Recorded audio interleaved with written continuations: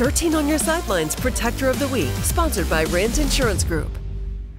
We're still going strong here on 13 on Your Sidelines. So is the Spring Lake and Hart cheer teams with us. And it's time to honor one of the best offensive lines in West Michigan, which we do on every single episode of 13 on Your Sidelines. Our latest Protectors of the Week is the offensive line from Hamilton High School. They were a huge reason the Hawkeyes beat Union 49-0 last week. Hamilton put up 425 yards against the Red Hawks. That includes 309 rushing yards on 32 carries behind this O-line. The Hawkeyes have been racking up 45 points a game so far this season, and the starters on this offensive line include Ben Nijkamp, Breslin Nijkamp, Tyler Michelson, Dakota Brooker, Dominic Vanderhurst, and Logan Eating, and AJ Fredrickson. Hamilton hosted Wayland tonight in an OK white battle between 2-1 teams, and the Hawkeyes get another shutout win, 35-0.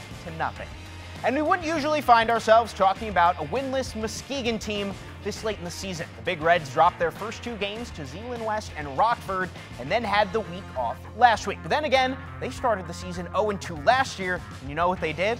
They won the state championship. Tonight, Muskegon hosted 2-1 Forest Hills Northern out at Hackley Stadium. We go late first quarter. FH Northern from the 2, Colton Sawyer finds his way into the end zone. Muskegon, they once again trailed again. It was 7-0, but the Big Reds say not so fast. On the 36, James Young throws a dime to Arquez Petty for the touchdown. Just like that, we were tied at 7. And that would be the score in the second quarter. Now the Big Reds from the 17. Kashawn Drummer finds the hole, and he's in for the score. Just like that, Muskegon was on top 14-7, and that would stay the same score as we approach halftime. Handoff here to L's Kashawn Drummer, who takes it in for the touchdown. 3 unanswered scores for Muskegon, up 21-7, and they weren't done before the half. Young here to Arquez Petty again. Spin move in for the touchdown. Big Reds finally get on the board here in 2024. Muskegon gets the win tonight, 47-28. And here on 13 on Your Sidelines, we don't play favorites, even when one of us is covering our alma mater. Grand Haven graduate Maddie Monroe was on the Lakeshore tonight as her Bucks hosted Caledonia. Yeah, Jacob, and in all fairness, Grand Haven has had a tough time with the Scots. Caledonia joined the OK Red in 2016, and they've beaten Grand Haven in all of one of their meetings. But with tonight being Buck Pride Night, there was no better time to try and buck that trend. First quarter, Andrew Williamson goes for it, making the wide run all the way to the end zone. Bucks are up early in the first quarter, but the Scots are ready to strike back. Betsy Broder goes for the touchdown, and the Bucks can't stop it. After a stumble and a flip, he lands in the end zone. Scots catching up now, score is tied 8-8.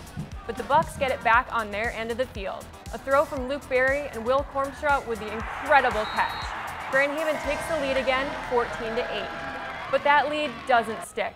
Brody Betzer with a throw to Aaron Collins. Xavier Rodriguez tries to take him down, but he's too late. Scots score 15-14, and they keep the streak going.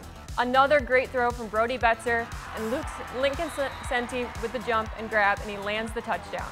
Caledonia wins, final score 36-28.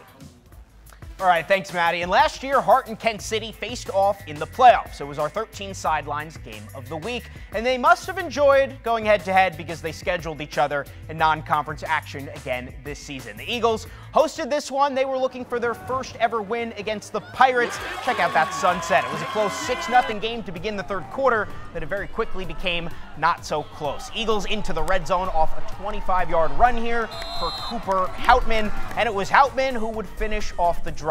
Plunges his way into the end zone for the touchdown, and just like that, we had a 2-score game. The Eagles, they would get the ball back, and this thing about offense is you think one guy has the ball, but it's really someone else. They fake out the cameraman. Logan Thomas scores the second Kent City touchdown of the second half.